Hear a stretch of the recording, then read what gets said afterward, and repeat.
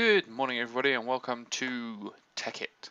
So we finished the last episode having a look at the energy conduits, and I've done a bit of reorganization, basically just because I wanted it a bit nicer. So I've got a pulverizer and an induction smelter to a chest, and then I've got a pulverizer and a normal furnace to a chest, so that I can actually do the combination of both. I can eat the combination of the two. Apologies for talking extremely quickly in the last episode as well. When I was watching it back, I was kind of like, Jesus Christ, was I a bit hyper on the sugar or something? So hopefully I'll be a bit more relaxed this time. I've also removed the sawmill and put the magna crucible immediately next door to the liquid transposer, so I can produce these energy conduits. But really what I want to have a look at creating today is an energy cell, I think it's called. There, this one. Energy cell frame. So I need some electrum ingots, which I get from making electrum blend, which is pulverized silver and gold dust. Actually, I thought I had some of this. Wrong chest. No, I must have used it all. Pulverized silver. No gold ore, so let's just take some gold. Where's gold? Where's silver? Yeah.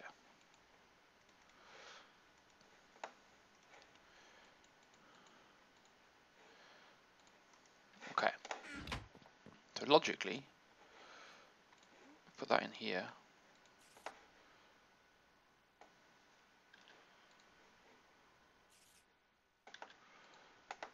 Silver. Okay. Oops. That's good. I like that. I like it's working exactly as I wanted it to. Some bonus pulverized lead. How many? 14 in there. So pulverized gold.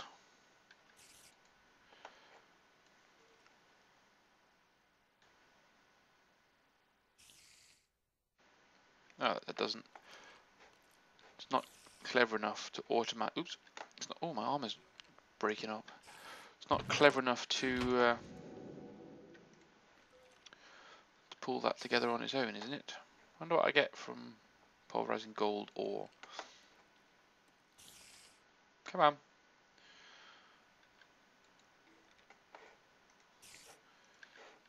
I thought it would take the two and blend it itself. Apparently I was wrong.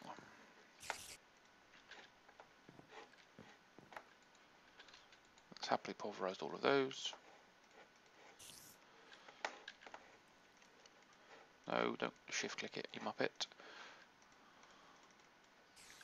You get quite a lot of electrum for our money, to be fair. So what was the combination? So hardened glass, electrum and a diamond. It's not cheap. Should have, I think, hardened glass is over here. Yeah, I made loads of hardened glass in the gap between the last two episodes just because I knew it would be important. Oops, okay, we'll see one now. So diamond, 4 electrum ingots, and there we go, energy cell frame. Then we need to take the energy cell frame, put it in the liquid transposer. And this is where I'm going to learn a difficult lesson about the power within this particular mod, because obviously I've got Buildcraft pipes powering all my machines, and I want to go through the process of changing them to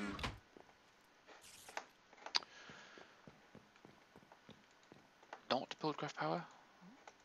Yeah, not Buildcraft power.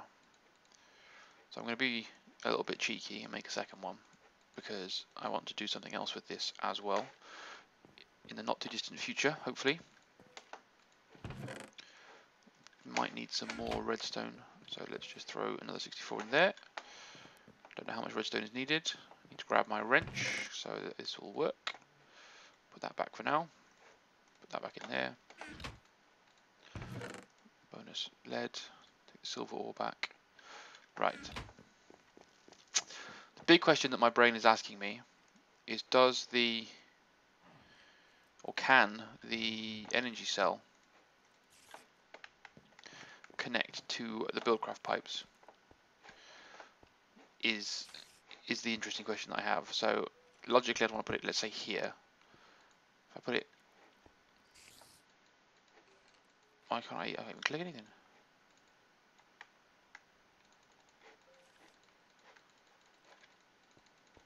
Why can't I put it anywhere? Put pipe. What's happened here? Energy cell frame full. It's the same as that one, isn't it? Energy cell, energy cell. Redstone energy frame. Energy cell. Ah, that'll be why. So there's another step. Good old research. So I need my electrum ingots back. Need a couple of lead ingots that I don't have access to, so let's quickly make those. Grab my remaining electrum ingots as well. Should probably put some more. I need some more lead in the long run, don't I? So I'll make 2 of these, realistically.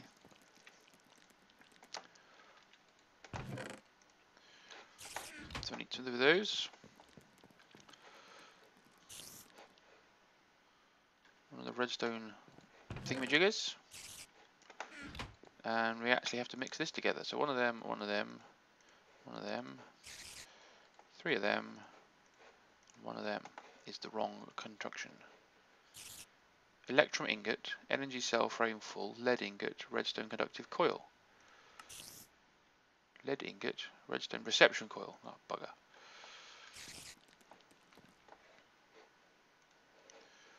What's this? Electrum. Oh, learning, always learning. So 4 of them will do. So I want to make 2 of these total, don't I?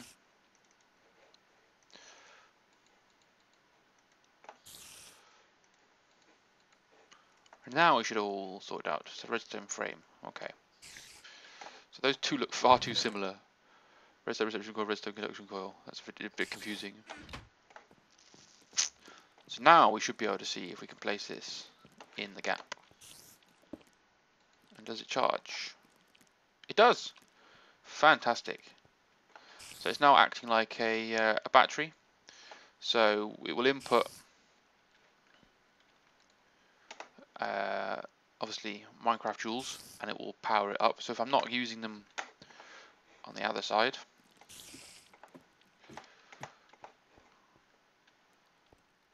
it doesn't appear to be outputting anything.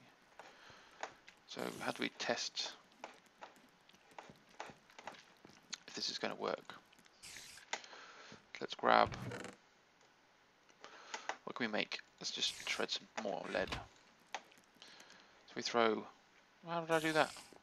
Or did I just move it inside? Yeah, I did. Throw some more lead in here, and that'll start draining the power. And then hopefully, it should start to recharge by sucking power through.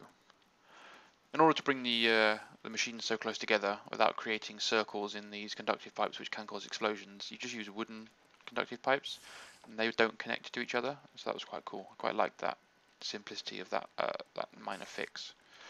It doesn't appear though that the output is working, so my machines won't recharge.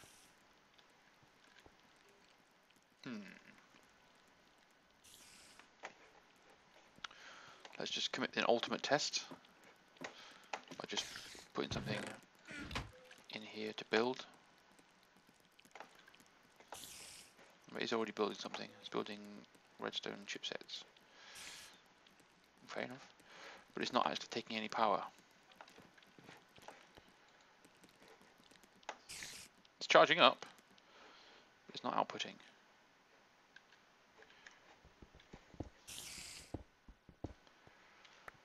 So is there any way to tell it that it's an output?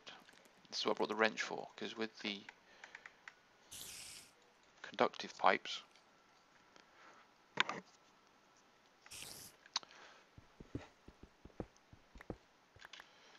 which I should have somewhere, conductive pipes.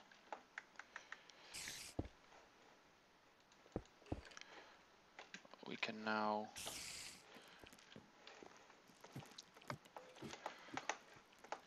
go through the process of replacing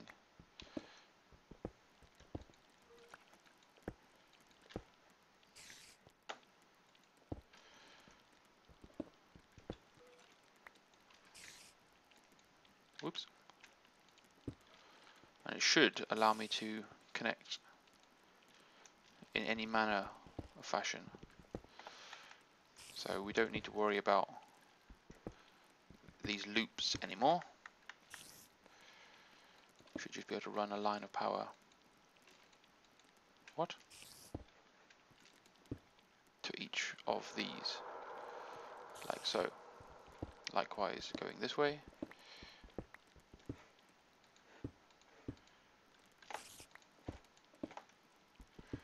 Interesting that it thinks it can connect, but obviously it doesn't work.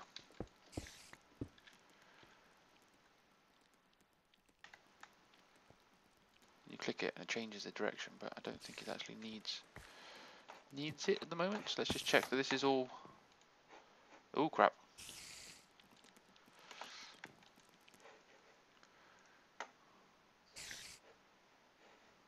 Oops. So there's no power here.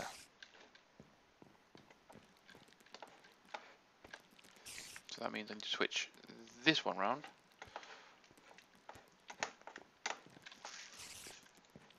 And there we have power. Fantastic. So that's the new redstone. I don't like the fact you can see it under the chest. So the new redstone conduit in place.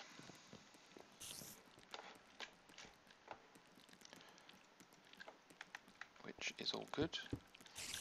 Did I cheat, did I, at some point when I was building this? I must have done.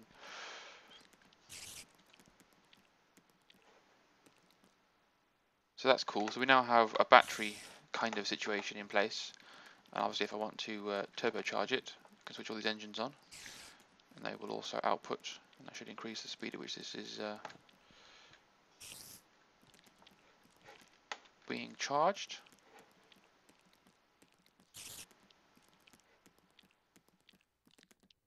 Unless I don't need to, because these are producing too many. It only seems to take in 100 megajoules per tick. So I don't know how many of these output. There's no way to find out how many Minecraft joules an engine outputs.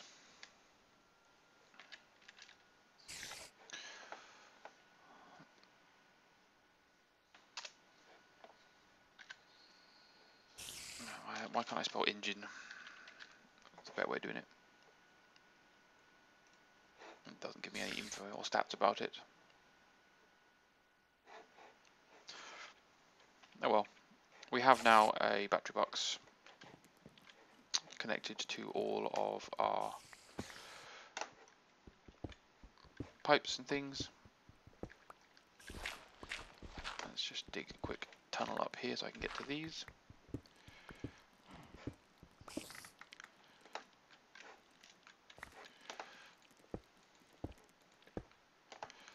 We'll stick with the underground system for this bit. I know it's unnecessary, but I just don't like that. If you just shift click, is it? Yeah, it just pops straight off. Throw that back under there.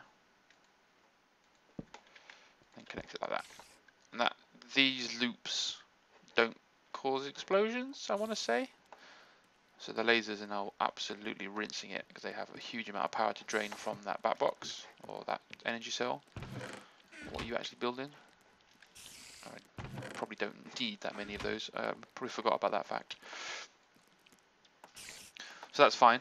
We want to leave the buildcraft pipes here because we want to use the pipe wire. That's all fine. We're just going to use the redstone energy conduit around the house because it's slightly nicer and slightly more efficient. So that's drained almost all that power because it's used it to power the lasers to run them at maximum efficiency. Cool. So the second thing that I wanted to do in this particular episode was sort out some vanilla Minecraft stuff. Sort out some enchanting. because I want to be able to start building. I don't actually know how to use these books. I've got a sharpness 3. I've got 2 sharpness 3 enchanted books from my adventures, and a load of other ones that I don't really care about. But sharpness 3 I want to put on a sword, because obviously that will make it super effective. So to start off, we need to make some paper. It's probably too much paper. Then we need to make some books. So each bookshelf takes 3 books, so we need 45. I've only got 40. Rubbish.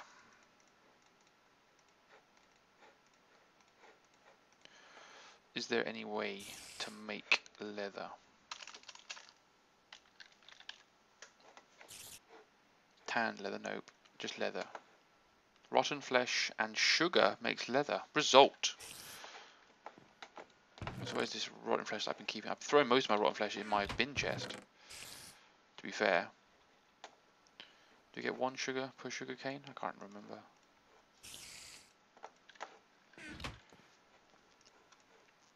Yeah. Hello, induction smelter. You just become very much so a new friend of mine. Oh!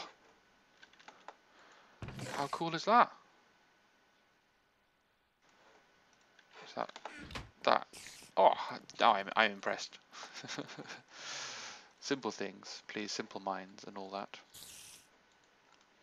Apparently I'm an idiot. Okay. So we now need some wood, or some planks.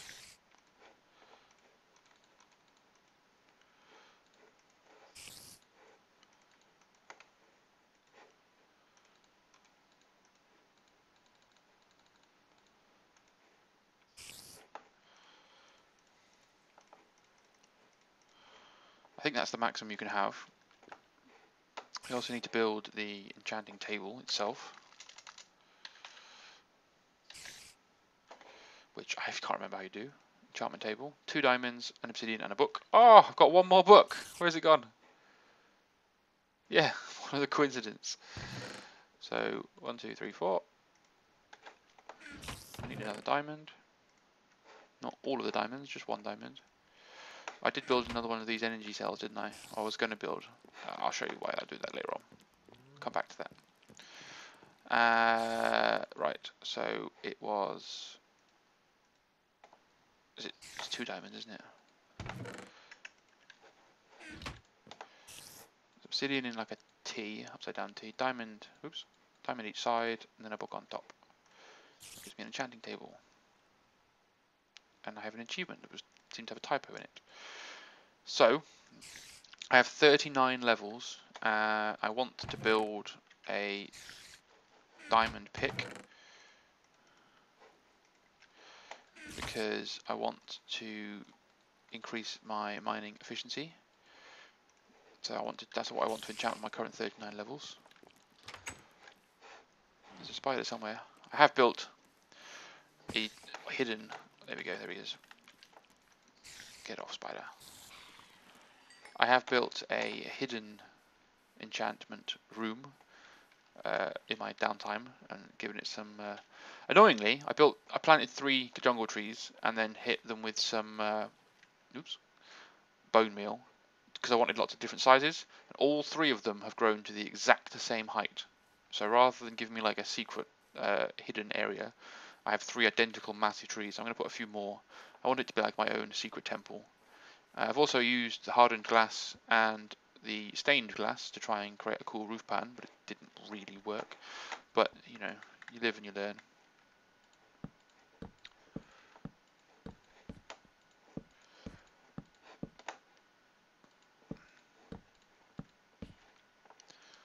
So there we have it. Is that the maximum? I may have not needed as many as I thought I needed. My enchanting thing there. Starts to summon it all from around. So I should put this in here and get a straight away level 30. Level 28 is the maximum. So I do need 1 more, do I?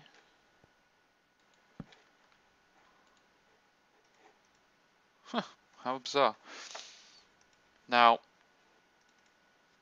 I've forgotten what most of these enchantments do, and I remember that this text doesn't really indicate anything. So the shorter the text doesn't mean the less enchantments necessarily, and the longer text, the text doesn't mean better enchantments. It's all totally random. So we'll see what we get. 1, 2, 3, 4, 5, and we'll have that one. And it is nervous. Efficiency 4, Unbreaking 3, and Silk Touch 1. I don't know what Silk Touch 1 does. I have a feeling that Silk Touch 1 has just cost me 30 levels and doesn't actually help. Because I think Silk Touch picks up blocks exactly as they are. So you can you get grass blocks with it? So you pick up and you mine, for example, if we mine, if we were to try and mine something like stone, how on earth have I set this all up? I'm gonna hurt myself. It'll just give me stone? Yeah, so it just gives me stone. Which is, I guess, okay. But it means, for example, if I'm mining coal, I pick up the coal block. So rather than getting the coal, I pick up the coal block, which not really ideal, unfortunately.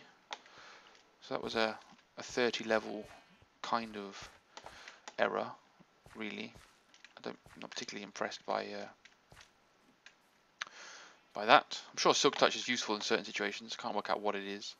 I can imagine you can go mining with it, and if you don't have Fortune, for example, and you don't need diamonds, you can collect a diamond ore, and then when you do get Fortune 3, which is what I really wanted, you can smash the same ores.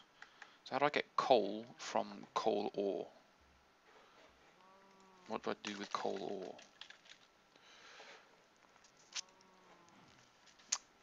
Can melt. Okay, fine.